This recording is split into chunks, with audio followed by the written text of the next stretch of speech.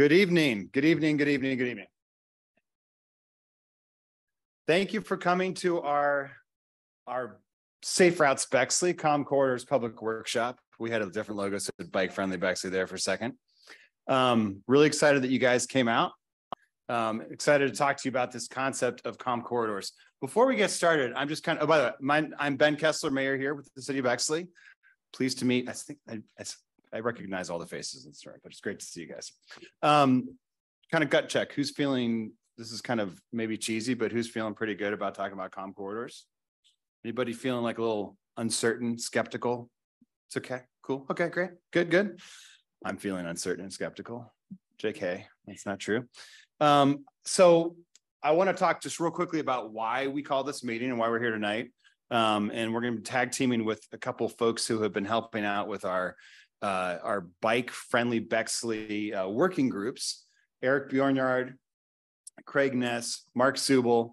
About 3, 4, 5 months ago, we started open sourcing our Bike Friendly internal staff meetings. So we've been working for the past year or two on a couple concepts we're about to share.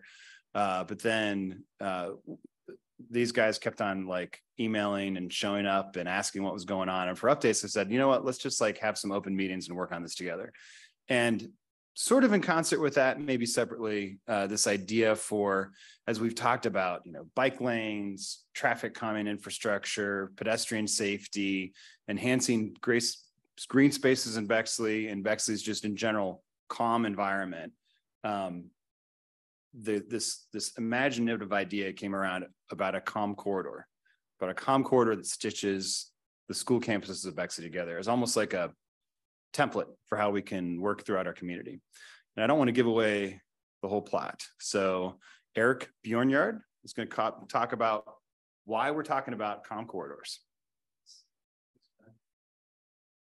Yeah, so I mean, in a nutshell, we've already got a very safe community for riding bikes and for walking, but we can do better. I mean, sadly, I think many of us have stories of friends' children who have been hit by cars. For me, this kind of started about 8 months ago. I've always been interested in biking. I ride to work for the last, 8 years. But our neighbor's daughter was hit by a car that didn't stop at Remington and Denver. Yeah. And so thankfully she was okay. But there are lots of examples like that. I think even within the last 2 weeks, Emily Kalush is here with her daughter, and her daughter was hit by a car going through an intersection right near St. Catharines. And so the point of this is, how can we make our streets safer for cyclists? How can we make it safer for our kids to bike to school? But it's even bigger than that. It's how can we make it safer for pedestrians? I mean, there are a lot of pedestrian crossings where we hear regularly. We had an open workshop a few weeks ago. Some citizens were here concerned that they see cars just running through the crosswalks on Drexel. So how can we make it safer for our kids to get around Bexley? And then kind of in the process of that, that really kind of comes down to slowing and calming traffic. And there are benefits to that. It's not just now it's more comfortable for kids to ride to school, but it's also quieter. If you live on those streets, it's nicer. And as you'll see with kind of some of the initiatives that we're talking about with Comm Corridor, a lot of the things that we're hoping to implement aren't just going to slow traffic down a little bit and make it safer, but they're also going to, like a lot of the projects that Ben's working on, it's going to make it like more beautiful, more green, and make Bexley just nicer in general. So that's the objective with Comm Corridors or Comm Corridor. And with that, I will hand it back over to Ben, who can give a little bit of background on how we got here. Craig, I do have a oh, you got here. Yeah, sorry. But there was a great graphic a second ago. Oh no. Do we want to talk about the overview map, or we can come back to that later? We'll go back to that later. We've carefully rehearsed this presentation, this discussion for this evening. So I do want to talk about some current examples of, in general, what we've been doing with infrastructure in Bexley to calm traffic. and you might have seen these started to pop up around the community. So look, for the past 12 years, of course, in my position, I've been dealing with concerns about safety throughout the community from a variety of perspectives, whether it's pedestrian safety, road safety, safety of people in their yards, and generally just the conflict that we have with vehicles and the quality of life in Bexley. So, you know, most people call and they say, hey, it's really unsafe on my street. Can we have some speed bumps? That's the default, is asking for speed bumps. And you might have noticed we don't put out a whole lot of speed bumps. And there's a really good reason for that. I'm not going to go into the details, but I'm happy to talk to you about it later. And so we've done other things. We've done active speed signs. We have done, you know, extra police patrol. But the most potent and powerful way that we can really inform the calm interface with our neighborhoods is with infrastructure. You can put up a speed sign all day long that says drive 10 miles an hour, and guess what? People aren't going to drive 10 miles an hour. In fact, I was in a class at a school that I will not name today. It kind of blew my mind, talking to some students whose I will also not name, whole classroom full, recent drivers. And we were talking about city policy in general. And they were saying, hey, can we kick up the speed on Cassidy to 35? Because like everybody drives 35 on Cassidy. So can we just raise the speed limit? And I like looked at them dumbfounded because I was like, nobody has ever proposed raising the speed limit in Bexley ever. And I said to him, I'm so glad you shared that with me. That tells me that we need to further bolster our infrastructure on Cassidy so you don't feel like going 35, which is exactly what a lot of our focus has been with traffic calming. So this is an example recently where we had residents on Roosevelt concerned about speed on their street. And we did a speed survey and we did find that this section was higher than normal speed for secondary street. And we also had the opportunity to be able to put in a bump out at a relative ease, just because of the way that storm sewer works on this section of Roosevelt Avenue. I don't have the final data yet on how much it's calmed traffic. I have the subjective currently data, which is every time I pull up to it, not even remembering it's there, it feels like I want to go slower. This is South Roosevelt, just south of Broad Street. So it's a mid-block between Powell and Broad Street. It also created a crossing point near the alley. We're working on a similar concept on Drexel that's far more robust than what we see on Roosevelt. So you've started to see these bump outs go in. This is on the east side of the street. You're going to see mirror bump outs relatively on the west side of the street, and medians and areas, again, just designed to really calm traffic, slow down speed with a goal to bring the speed on Drexel down to 25 miles per hour. This is an example of a pedestrian specific bump out on Drexel. There's some really nerdy infrastructure stuff happening right there with storm sewers and drainage that I'm pretty excited about, because if this works, this is the first time we've tried what's going on here with the grates behind us. We'll be able to easily deploy these throughout the city with relatively low cost and with a fair amount of speed. And then some recent medians that we've added to Bellwood. Sadly, those boxwoods did not survive the winter, so we're gonna have to replant some of those. But again, designed to kind of draw attention to the fact that there's an intersection coming up and traffic can slow. So these are some of the physical infrastructure that we've been putting into place. In the meantime, we're starting to deploy components of the bike-friendly Bexley plan, which was passed by council a couple years ago. We've been hard at work with our bike boulevards. So there will be bike boulevards designated through Bexley north, south, and east, west, with wayfinding signage, special street signage along those boulevard routes, and then road markings. And these are designated for streets that are already viewed to be pretty safe for cyclists to share traffic with vehicles, where calmer streets, a little bit more space for everybody. And so a bike boulevard designation was felt to be appropriate. So that's kind of some of the context about what we're working on going into the COM corridor discussion. And with that, I'm turning this over to, is it Mark or Eric? I have Eric, overview of COM corridors concept, but I think you did that. Yeah, well, I guess one thing I'll add really quick as Mark dives into the examples is the concept that we're looking, or the concepts that we're looking at. Eric, I'm going to have you speak with the mic because we're recording this. Yeah. All right. So really quick, the concepts here, the idea is in general, these are things that we can easily implement. They're not super expensive. They don't take a ton of time in engineering. Two, they're not just for kids. Like, these are going to improve the streets for pedestrians. They're going to improve the streets for, multi modes of transportation, scooters even. They will be aesthetic improvements. And then one of the keys here is the things that we plan to implement on the Calm Corridor are like vehicles that we could implement throughout Bexley as we prove that, hey, this does make the Calm Corridor nicer and quieter and safer.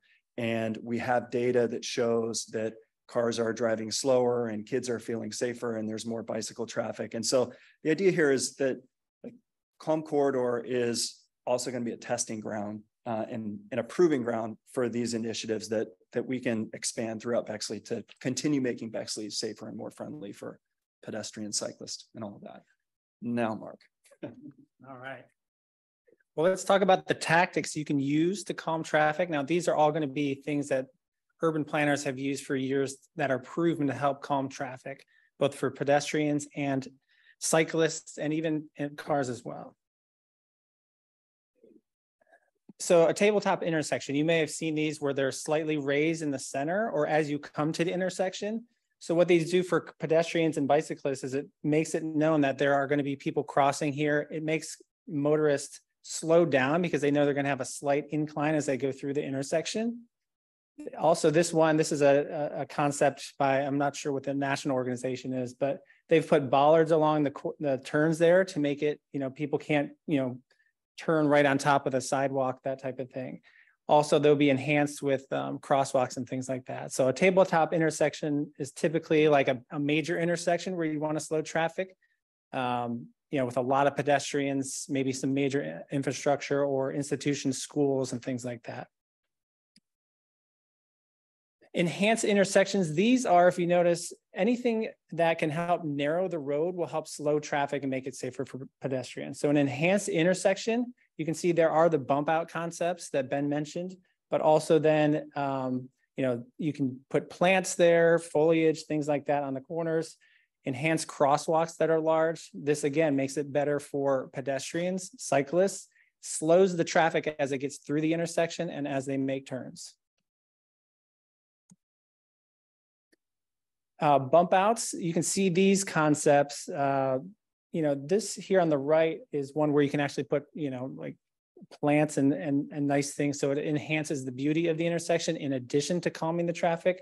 Bump outs narrow the turning radius. So as a motorist, you can't, if it's a wider turn, you'll go faster naturally. When it's a narrower turn like this, and a narrower turning radius, you're going to go slower naturally. Again, you're narrowing the road. This is something we see more increasingly also in schools and things like that, where you can cross not only, across but you can cross diagonally as well. And this is in tandem with lights at the intersections that would be red for all directions. So then people can cross, and obviously it brings a lot of attention to the intersection, and is, as a motorist, you take notice, you stop and you wait. So this might be a concept you might use at a major intersection at a school, especially during, as kids are going to and from school. This is more bike centric, but it also helps with narrowing the road. Once again, narrowing the road by having the bike lanes and the turn bike boxes. That helps get the cyclist ahead of the traffic. So the motorist sees the cyclist. It's kind of akin to if you are walking around Bexley and you're trying to cross the street. You've noticed that all the crosswalks now, there's a 5-second interval where it goes to where pedestrians can walk. Same concept here with the bicyclists. It makes it safer for pedestrians to cross because motorists have to wait and they see pedestrians and bicyclists go out first. Bike lanes and multimodal lanes. This is not just for bikes. It could be scooters. It could be the scooters you see people riding. These, again, if you look at the dimensions here, it actually narrows the road for motorists. And when the road is more narrow, you're going to go slower as a motorist. But it's also safer for a dedicated lane for cyclists to get to and from safely. And Ben just showed the concept of the mid-block crosswalk. again, as a motorist, you take notice of this infrastructure in the middle of the road. It's also safer for a pedestrian to cross. And here's that concept again on Roosevelt, where you have that mid-block crosswalk, which has slowed traffic down anecdotally.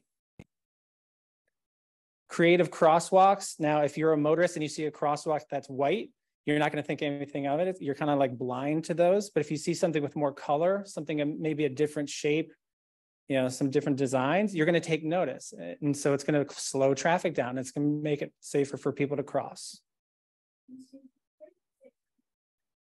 Yeah.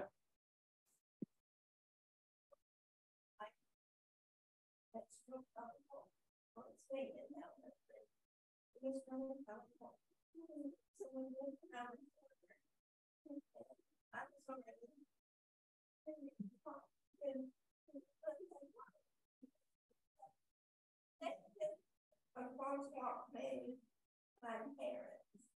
It's not a real.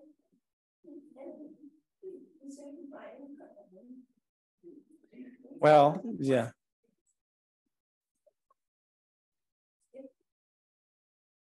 Yeah, well, first, sorry for your issue. That's horrible. Second of all, yeah, I mean, that's just an evil person, right? Yeah, so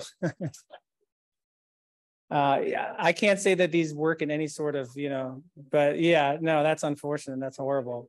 Incidentally, I talked to the I'm not, what is it, Andy? Let's see, service director for City of Bexley, and he has it on his task list to at least enhance the white lines that border it, because we know that that paint has faded.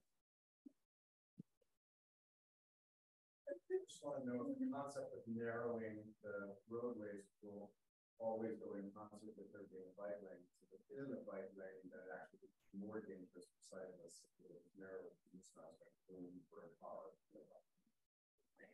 Right, so that's the concept of, as a cyclist, unfortunately, if there is no infrastructure for cyclists, you have to, in order to be safe, you actually have to take the lane, which means you have to be in the center of the lane. And 9 out of 10 people do not like to do that. So your options are, oh no, for sure. Yeah, all right, we'll keep last concept here. Okay, I'm done here. A signage, I guess you talked about that at least, I guess. There'll be signage along some of the calm corridor routes for cyclists, so. And then the idea, like with the calm corridor, is all of these different tactics are kind of strung together. So that feels like a place where you're going to encounter bicycles, you're going to see pedestrians, you're going to drive slower. All right, who's up next?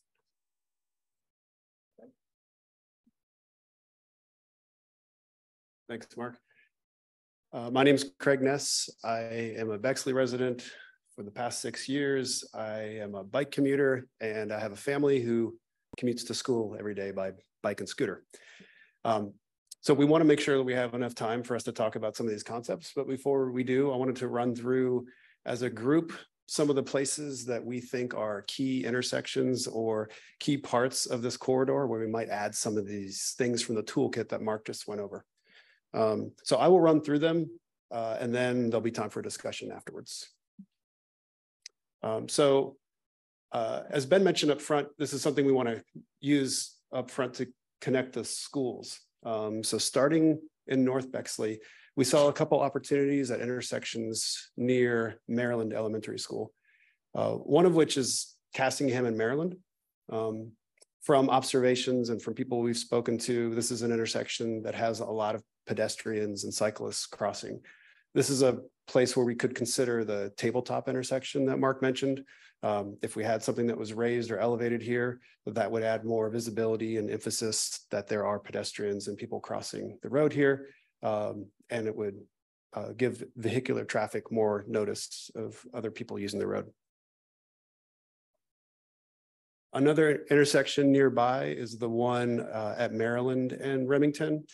In this case, what's different about this intersection is we do have walk signals and a traffic light. So not only could we consider that raised intersection here, but we could also consider the scramble intersection. Yeah. Oh yeah. Okay. Yeah, I'm gonna have to upload it later. It's not live streaming. It's recording, but I will send it. Yeah, no, thank you. Okay. Message from home, thank you. This is also a place that since there's a signal here and a stoplight, we could do the scramble intersection, also known as a pedestrian scramble. In this case, as Mark mentioned, the lights would all be red at once, and so all vehicular traffic would be paused. And in this case, the people who are crossing would not have to worry about which direction they're going. They could walk diagonally or any direction here without worrying about someone turning or going across and running the light. Along the same lines, the intersection of Elm and Cassingham, this is very close to the elementary portion of the Cassingham School. This is another place where there is a signal as well as a busy intersection. So we could consider that tabletop design as well as the scramble. Yeah.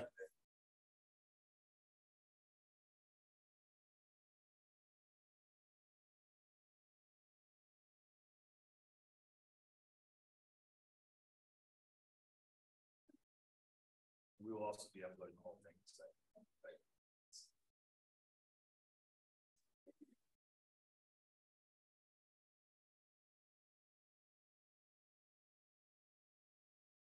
All right, are we good? We're live? Good. Live to the nation? Okay. A few more to run through. So this is Elm and Cassingham, close to the main campus of the Bexley High School and the central schools. Next is Remington and Main. This is an interesting intersection. It's a bit tricky, and we've had a lot of feedback from people at this intersection and also at Main and Cassingham, which we'll get to. But the thing that's unique here is that if you are crossing and trying to go straight from south to central or vice versa, the intersection has a bit of an S curve in it. So that can get a bit confusing for cars and pedestrians and cyclists. In this case, this might benefit from having all of the lights turn to red at once, so that people who are crossing can do so safely and feel safer as they're traveling through. So this one is very close to the Montrose Elementary School. It also provides a gateway to South Bexley and to Central. We've talked a couple times already tonight about the mid-block bump outs. This is the one that's already installed in Roosevelt. But we could pepper these in some key places along South Cassingham and North Cassingham, along this corridor. This gives the advantage of an extended curb. If there were cars that are parked near that extended curve, or if it wasn't extended, if you are a pedestrian, you don't have as much visibility, but if it's sticking out, motorized vehicle have a better chance of seeing you if you're standing closer to the road this way. Next, this is an idea and a concept for a cycling infrastructure improvement between Fair and Sherwood. We've done some observations that a lot of foot and bicycle traffic happens to and from school on Cassingham between Main and Fair, or between Sherwood and Fair. We feel like this is an opportunity to consider a dedicated bike lane. In this case, it could travel bi-directionally and there could be a lane on either side. We've measured this road. It's wide enough to accommodate vehicular traffic as well as bicycle traffic. And it could happen on both sides, and we could do some bike infrastructure here. We would have to talk about the cars that utilize parking that are close to Fair, but for the most part, the majority of this street is not utilized for car parking. Lastly, this one is also another one of those tricky intersections where if you're crossing across, if you want to stay on Cassingham, you have to jog over. We're still examining this. Welcome to anyone who has an idea about this, because it's a tricky one. Definitely heard about some close calls or some actual times when pedestrians have been struck in this intersection. So it's an important one, but it also involves a lot of factors with the businesses and Main Street and the fact that you have to jog over. Okay. Turn it back over to Ben. Thanks. All right. So we're actually not going to do next steps yet. That's just a misleading slide. Ignore that slide for a second. we're actually going to talk about any questions that people have and just open it up to general brainstorm about what we've talked about. I do want to, a couple of things popped into my head as we were sitting here. First off, we were talking about current infrastructure. I did not mention that on Commonwealth Park on Columbia, we're going to have kind of the mother of all road diet projects, where we're going to take a lot of what was talked about here, narrow the street, but that it will have a tabletop crosswalk. So some of the mid-block crosswalk illustrations that you just saw were tabletop crosswalks that actually create the sidewalk. And I'm going to pass around this book for other fellow infrastructure nerds to just lead through and pass around. That's the National Association of something that creates a lot of the exhibits and concepts that we're talking about tonight. And the other thing is, I think a question was kind of briefly talked about. What about when you narrow the street, you're really sort of setting up a conflict between cyclists and pedestrian safety? And that's something we've talked about a lot, because there is a sense in which if a cyclist is not comfortable sharing the road with a car, that you are sort of choosing, are you highlighting pedestrian safety at crosswalks and in general throughout the city with slower, calmer traffic, or are you highlighting cyclist safety? And I'll say that it's a tough question, because sometimes you do have to choose. Are you highlighting one or the other? A. B, Bexley's unique. And in a sense, I mean, we are and we aren't, but we are unique in terms of just our exact neighborhood fabric. And we're doing a lot of these projects and we're studying and we're learning. So for example, we're doing this Drexel traffic calming project. We're going to be watching very closely how that impacts cyclists, how that impacts traffic. We're investing in this, but infrastructure is, as much as it seems fluid, I mean, I've already seen projects that are now 15 or 20 years old that we're like looking at again, how we're going to do this next. So we're constantly learning and evolving through that thought process. And there are places where we would want to highlight bike infrastructure, bike safety, and other places where we want to highlight pedestrian safety. And ultimately, if traffic is calmer, then bikes are ultimately safer, because in general, it's a calmer environment for safe cycling. And the last thing I don't think we really highlighted a whole lot is, I think the vision is that this calm corridor would also be a bike boulevard. So we would have some of that additional marking, some additional enhancements that would really suggest that it's a shared roadway throughout. And having that, if you guys want to kind of, everyone who presented, step up with me and help me navigate any of the questions, ideas, thoughts that you guys might have. Alex. So I would speak to the Brimington and Main Street one, that's a crossing where I live, and I know there's probably similar one on the Broad Street side, but in those areas you're dealing with higher speed streets, make more of it. Is there something to be done additionally for pedestrian safety zones because of the severity of the cars throughout compared to like the ones that are locally around the city? You only imagine that the speeds are greater risk of safety on a broad compared to not the disparity you can get in the street. But like people go faster on the front than they're going on the street. Well, what can be done to help reduce that crosswalk more than just vision?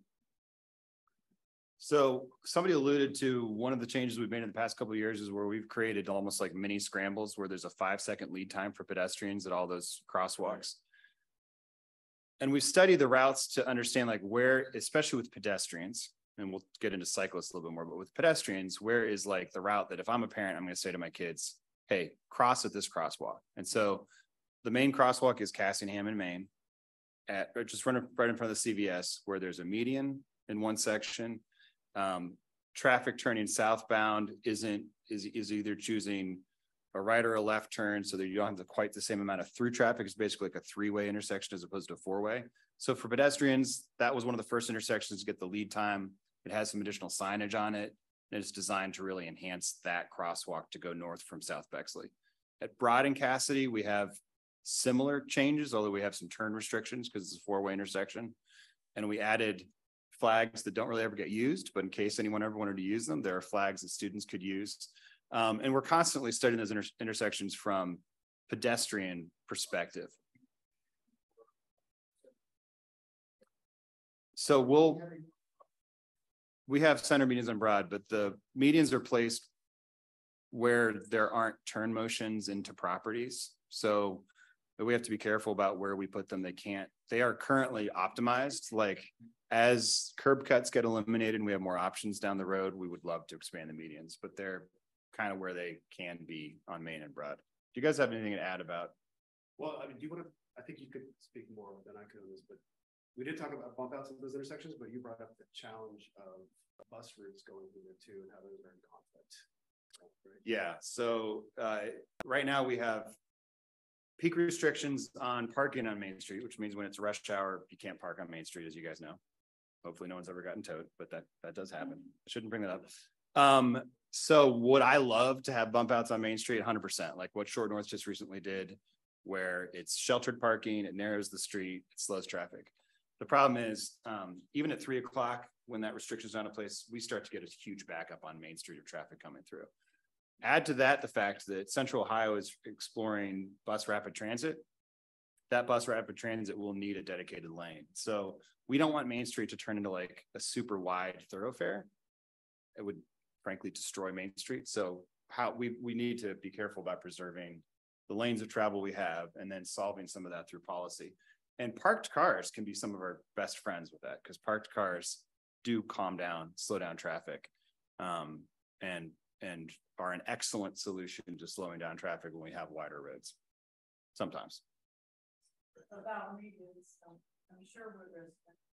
So traffic was a nightmare. I'm sure when they never put any medians in, and it's much heavier now than it was before the medians, because people are trying to avoid that backup. So now it's made my residential street less safe for cyclists. So yeah, please don't make Main Street even harder.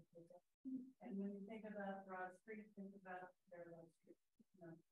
There is no parallel street in Central Texas. They can throw a lot of people over on. They have to take that to avoid Broad Street.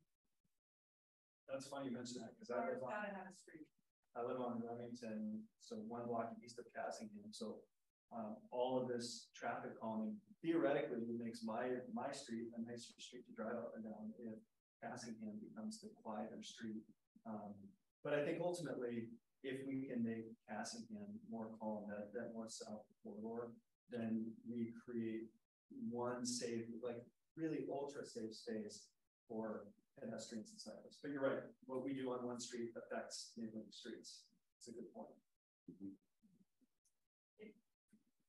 Sherwood might be a good idea for maybe some fun out, because the kids are crossing at Remington.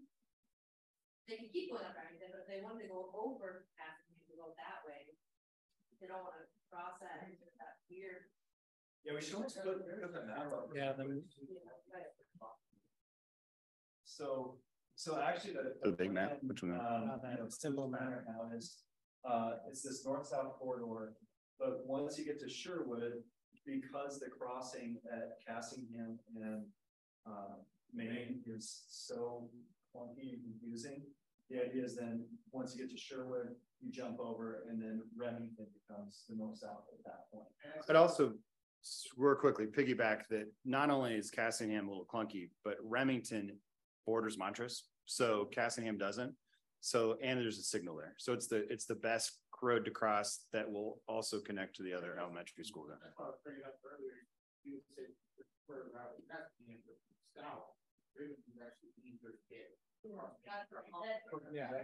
why I mentioned that intersection, it does have a little bit of tense, but it's less significant impact anymore. And it's less light confusion, but at the same time, it's a bigger intersection.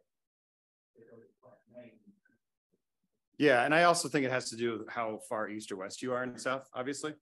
I would, as a parent, and I know your kids are going to want to do it, I would, because it's a 3-way intersection at Main and Cassingham, and we, on the east crosswalk, we just have a safer condition there. I would encourage them to take that leg. Again, they might not want to, but it doesn't have currently the Remington and Maine has a little bit more complication with some of the left-hand turn and some of the stuff that's going on. That's some of what we're trying to hopefully solve. Alex. That I know you mentioned there was talk about taking that, right line of the alley.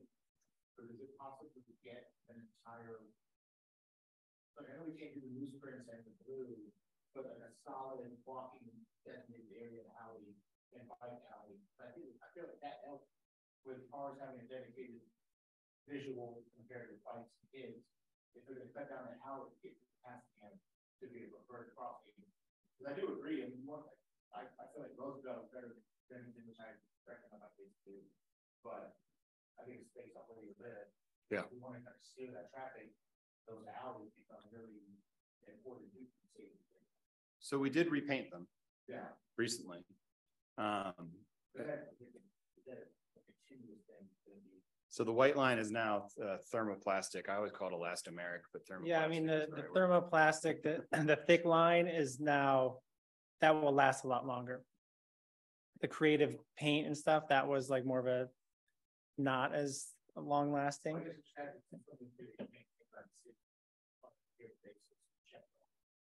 Yeah, we'll continue to maintain it. The thermoplastic is a lot longer lasting, so it won't need to be repainted all the time, and that's the most important, I think, line. And I'm, if you want to add moose tracks, go for it. I mean, nothing against it. And I wanted to comment a little bit on the. A long day. It was a little hot, I remember. People don't care about the crosswalk. Well, we got a little bit of a, which I had this, frankly, is not a huge concern, but ODOT sent us a couple letters actually about the colored crosswalks because they don't comply with Ohio traffic manual. They're real crosswalks. And I wish that I had been there when you had that confrontation. I wish I was Because I would have had some good words for that motorist. And by the way, speaking to the look and feel of the crosswalks, I think all of these tactics have an opportunity to improve the aesthetics of that street, that intersection. And so crosswalks, there are lots of different ways that we can approach that with, there's beautiful thermoplastic options out there. So they can be wider, they can be green and white and look classy. And who knows, maybe we develop our own Bexley brand template of crosswalks. Yeah. What is interesting, just while we're nerding it up in infrastructure, thermoplastic is way more expensive than you would think. We got a quote to make the Pride crosswalk permanent at the library, and it was like $8,000. Actually, bump outs with curbs, if there's no drainage needed, are less expensive than thermoplastic. Alex, is there any time like dedicated by like in Bexley or in throughout? We don't currently have a dedicated bike lane in Bexley. We have nothing to study at the moment. We have several corridors we're studying right now for bike lanes. Yeah. But there's nothing currently that we can point to. Okay. And most of the examples regionally for bike lanes, and you guys chime in about this, but a lot of them are on busier streets. Yeah. Summit. So they're not exactly analogous to some of what we're looking at. But Yeah, I mean, hopefully if there is appetite for testing one, then we'll have before and after data to prove the model, right? So one last thought about it. I think Remington is a crossing, totally understand. And as a parent, I also know that there's only so much I can tell my kids to do that they would do. Cassingham, one of the things that's really compelling about Cassingham for bike lanes is it is the wider street. They can physically fit. By doing so, you will visually narrow that street. There's not a lot of, every house that's on it has alternate parking, either right in front of their house or nearby because they're corner homes. And when as you drive that route in the morning, it is just flooded with student cyclists. It is a super busy cycling street. Remington does not have the physical space that Cassingham has for that sort of a solution. We looked at a lot of different ways how to handle that. And I would love to hear from anyone who lives on Remington. Yes. So I saw your email about the corridors earlier this week, or over the weekend, and I've honestly been thinking about it as I fall asleep, and I've become really passionate about it. And so so if you were to put outside in, and you consider Cassidy and Roosevelt as your main two-way street roads, right? And then you come in each to, Cassingham and Remington. I'm gonna like go to that, but Remington is just as busy as Gadsden when you have foot traffic, pedestrians, bikes. I wait every day after school for my kids, with my dog, because the aftercare kids, that's the route they take. Maybe they should be walking down Gadsden, but they don't.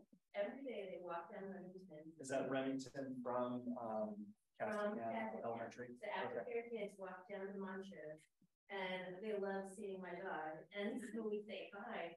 But it's, I honestly would love, and I don't know if you guys would be okay, but considering like traffic direction as well, because it would be wide enough if you made Remington a one-way north. Yeah. And Assingham a one-way south. You could honestly have a circle of traffic. Parents would eventually know if it's raining, okay, I'm gonna go up this way and come down that way. Like, I don't know if one-way streets are something that Bexley would consider, but if it was a one-way, you could have a designated bike lane, and you could even possibly widen the sidewalk if you wanted to. I know my neighbor's bush is kind of really look at the sidewalk, so I don't do it, but. So you're really here to get their bushes trimmed. You could do that. Well, I have a quarter house right in Remington, and that sidewalk, you know, I would honestly love it if you guys rip it out, widen it, and make it a one-way street. I'm here for it. Thank you. So, We looked at that. I mean, that Remington and Cassingham was like this back and forth of like, what can you do? I think there were some limitations on Remington, right? the chat, the reason Remington is how it is for a reason. It's not, it's that the right of way stops where the sidewalk edges, and the sidewalk today is not conforming with ADA. So what that means is there's not enough room to get past those driveway aprons. So the sidewalk does this the whole time, which is not a good sidewalk. It also gets snowed in when the plows come down the street. If you were to make it one way, the concern we've had with one-way traffic, and we're open to everything, like we're fun, right? So we'll look at everything. But one-way traffic increases speeds. That's the big negative. So if you don't have conflicting traffic to mess with or to think through as a driver, one-way traffic will just make you feel better about being fast. And that's why there are all sorts of really interesting options for one-way around the campus, especially like what you could do with one-way. But the thing that scares us is how cities are actually getting away from it because of the speed conditions on one-way streets. Having said that, if we really wanted to go crazy on Remington, this might be a real non-starter, but what if Remington were a pedestrian bicycle alley where it was not open to vehicular traffic other than pedestrians and bikes? And we'd have to figure out the alleys a little bit with that interface. As they dump in, it might turn out that those alleys can't interface with Remington either. And that could complicate city services. But that's all the sort of thing. Like I think it would be, those are sorts of things that are really interesting to study. Is like if we really looked at this a different way. Does Remington carry critical vehicular traffic north of Sherwood? I don't know. One of the things we are studying as part of this conversation is exactly how many bikes and pedestrians are on Remington and on Cassingham. That's important data to help think through this. Yeah, we're just talking about Maine. Yeah. Yeah. Yeah, I mean, to piggyback and Maine to Fair specifically is where that condition exists. I don't mean to, but that's where that narrow right of way. Yeah. Yeah. It's just a challenge because of limited infrastructure. Just one other thing about Remington that I've noticed, piggyback on Libby's comment, is I've observed a lot of people using that route as well. And I think also part of the reason is students can go in on both sides of the school. It's not all entries on Cassingham. There's also entrances in the back, right, for the high school and elementary. So I think that raises the amount of people that use it as well. This tabletop intersection, we used to do a listed crosswalk, yellow crosswalk. Yeah. That would be ideal. Yeah. And like if you're low vision, you can't see very well, and I see people that are vision and watching that kind of cross like the angle or really hard to cross, but you have to use this raised, use sort of like a diagonal. Yeah, it's cool. Yeah. Yeah, they're often painted yellow. Yeah. Yeah. But I think, just to add on that, like, so again, with the calm corridor, the idea is that we're able to test, that's something that we could test at one of these intersections or one of the intersections. there are a whole bunch of different tactics that we can employ that will make it easier to cross, that will slow cars down, that will make it safer for bikes. And so the idea is we test a bunch of these on this Calm Corridor, and then we get a feel for what do motorists like really complain about, what's better or worse for actually slowing cars down at intersections, or getting cars to come to complete stops before they go, or making pedestrians or cyclists more visible. And we could test the Remington pedestrian bike alley. You could test it for like a month, just see how it impacts traffic. That's really. Yep. Oh, it's okay. I just love that idea right there, and I live a block from Remington. I walk and bike everywhere. I don't like it, it's too narrow. I don't walk it, the sidewalks too narrow, and I don't drive it because it's too narrow. I go to Cassidy. You know, I never do any of that on Remington. And of course, it doesn't hurt me because I don't live in Remington. Right? So that actually is great. Cool. Sorry. Yeah, I'm just gonna say that I work over at TSCC on base right here, and we have 2 bays, and one of them is closed. They have those little barricades that come out of the ground, and so you can't drive, right? So it could be something. I'm really into the bus, but in a dream world, if you wanted maybe just peak hours of when teachers and children from school, maybe you barricade Main and Remington, and it would at least prevent people from turning up and using it. Maybe eventually within our own, cross street, we know not to drive, not to turn onto it. They do that in Paris, like the blocks surrounding the streets.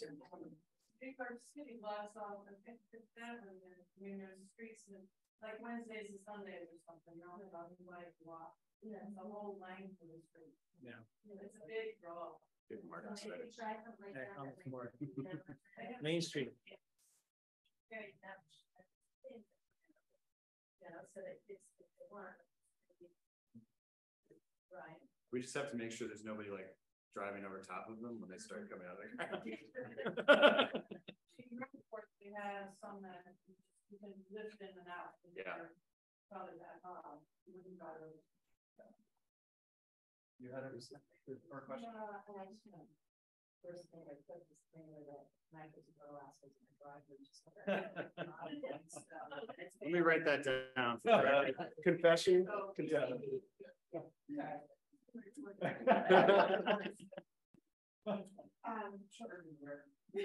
But what I did want to ask about was the change management strategy for this. Like regardless of which streets end up getting identified as the optimal ones, I know that there's it's human nature, like not in my backyard response to anything that's going to affect one's immediate vicinity.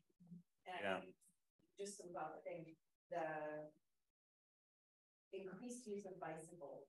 I think there's a lot of data and, maybe some modeling that could help make the case a little bit more compelling if it affects. I don't think it's critical. I think it's super important. If you thought about, I think Pasadena is really challenging to drive when I drive my terrible children from school. It's not safe. There's idling that you could also quantify if you had more people biking. Like there are, other kinds of health and safety improvements, right? But I'm curious about like what the approach would be, like what gets measured gets damaged, right? Like what have we thought about keeping it? Is there a running list of all of the minors and adults that have been injured by motorists in Bexley? Do we know what percent of our community or residents that use something with wheels, all the time throughout the day? Like I think that seems like a really important part of the story, in addition to Elizabeth, the potential, positive impact of having fewer cars in the school. Could there be an incentive even for students to not use their parents' car? I also wonder how many families could have one car instead of 2 if they never drove their kids, they almost never drove their kids to and from school, because that also, I keep waiting Elizabeth and Climate Action Plan, that also could actually have a really tangible impact to exit impacts. And are we doing anything with like data, like how we would think about quantifying the positive impact of what we're talking about? Well, we have data, you asked a lot of different types of data points. We have great traffic crash data. We have bike cyclist crash data. So hit and result data for that.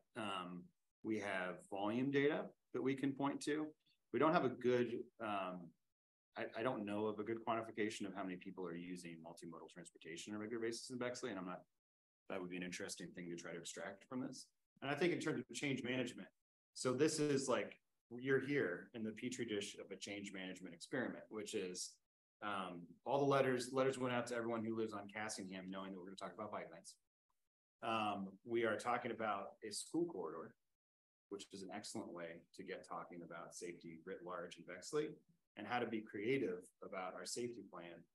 It's a lot easier to talk about student safety and kid safety and to sort of push for cultural change through that than it is to just like pick, another corridor that you can't directly tie to this.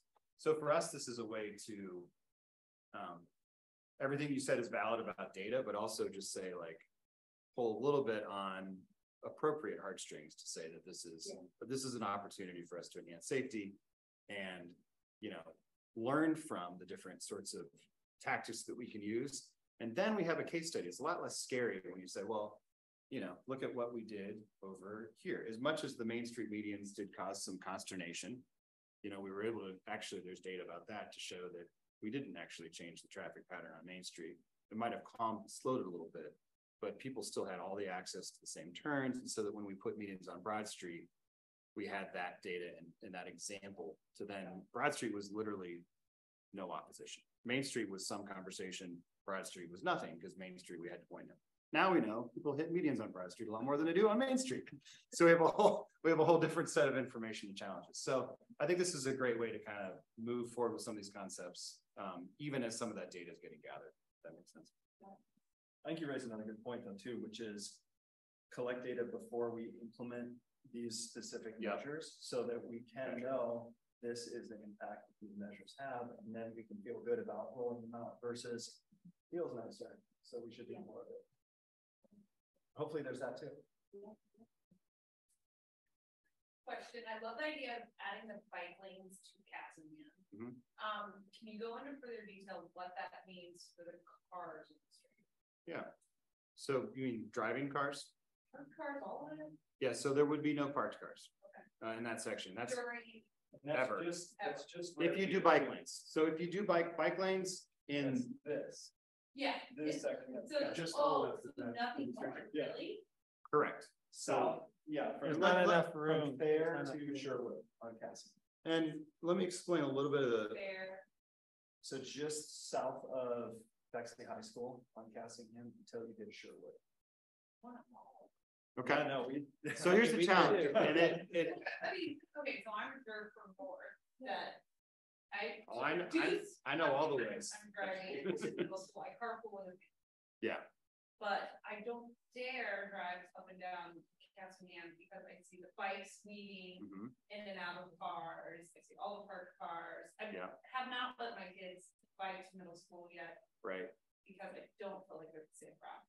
So yeah, I hear that. And that's actually, so there are a variety of interventions that you can perform. Bike lanes are a fantastic intervention for a cyclist when you have the space to do it and you have the trade-offs are acceptable. And so there's probably not agreement up here about what the trade-offs are for bike lanes that are acceptable. But if we take away parking in the areas where parking is like houses don't have access to guest parking other than in front of their house, which is not the case for Cassingham, south of Fair, and north of Maine, then that's a whole nother level of conversation, right? And we don't physically have enough space to have parking and bike lanes and cars without, we actually literally don't have this space. Some of our streets we do, but it would take out the trees, move the sidewalks further out. And it would be a trade-off that most people probably wouldn't be super happy about. But we're like, I guess, so in my opinion, this is just my opinion, and you guys please chime in with any counter opinions. But like our current approach is how can we surgically look at like areas where it does make sense, it is additive, it can happen with minimal trade-offs and sets kind of the tone and sets some examples. Another place we're looking at is Roosevelt between Fair and Maine. there's an interest and opportunity there as well. And some desire from those residents to calm the traffic. So bike lanes both slow down traffic because they narrow the street, and they also provide a safer route for cyclists. The other place we're looking at is Maryland on Cassidy. So Maryland north on Cassidy. That would require some more radical reworking of the parking on Cassidy, but you can accommodate one side of parking on Cassidy potentially, and two ways, bike lanes and traffic. So those are some of the places like we're looking at. Can we do it? And then we'll be able to talk more openly with residents about like, okay, if you really want bike lanes on your street and it makes sense, here are the trade-offs, and is it something that can work for the community? Do you guys want to add anything to that? Because No, I mean, it's a good overview. I think that strip is a good testing ground, you know, just to get people, you know, pros and cons, people used to it. And then you take that case study and see if it can apply other places. So. Yeah, if you look at the cities that have rolled out bicycle infrastructure, like over the last 10 years in the US, oftentimes it starts small and then you have success there and you scale up. And I think the same thing here. Part of what we're looking at with this is the ultimate safest state is a separated, protected bike lane. But there's a lot of challenges with that. We just don't have wide enough streets in almost every scenario. So then what is the best option kind of given what we have?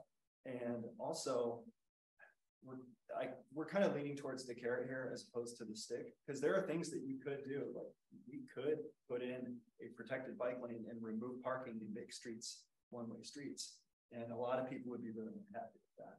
And so like, what's the happy medium that does create this safe environment for cycling and walking without taking away much from other residents who are worried about storing their cars in the street? Alex?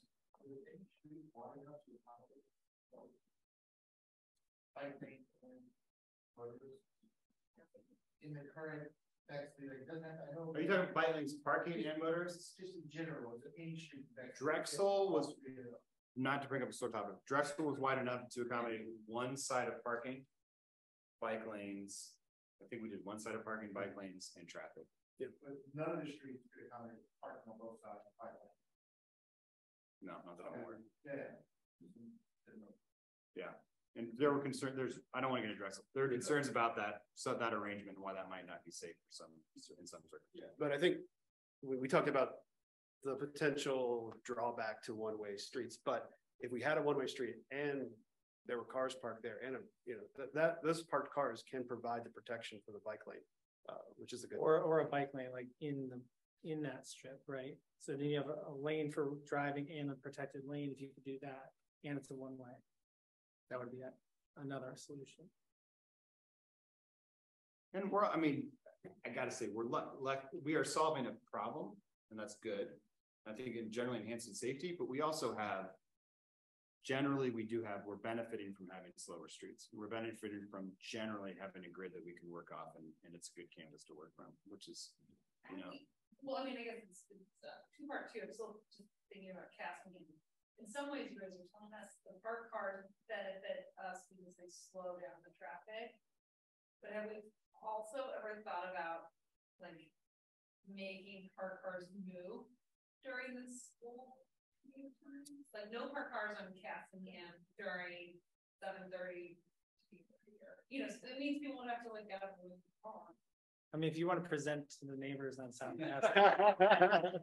Yeah, it's a very creative solution. That's not off the table. It's not upset. Yeah. You had that up. Right. Yeah, that's it. I think Trish, I think you're a convincing character. You could probably make it happen. No, I mean, if you think about your Main Street parking, right? Yeah, right. But really only because like I think I came here tonight because I still feel like the school zone, I'm thinking Cassingham complex especially, is it's bananas. It is bananas. I agree with you about that. And then I hate also, it sounds crazy, buses factored into it are nuts. Like it'd be so much more ideal to have a dedicated bus area that does not interfere with traffic.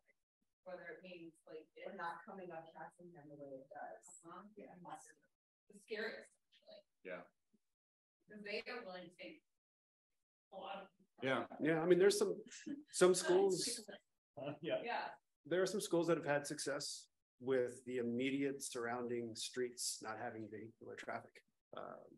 Yeah. It's just for people walking or biking to school. And then if you do want to drop off in a car, you can do it from a block away and Yeah. you're still very close, but Yeah, not the even if immediate it were one. just that hour where you are, you're kidding off.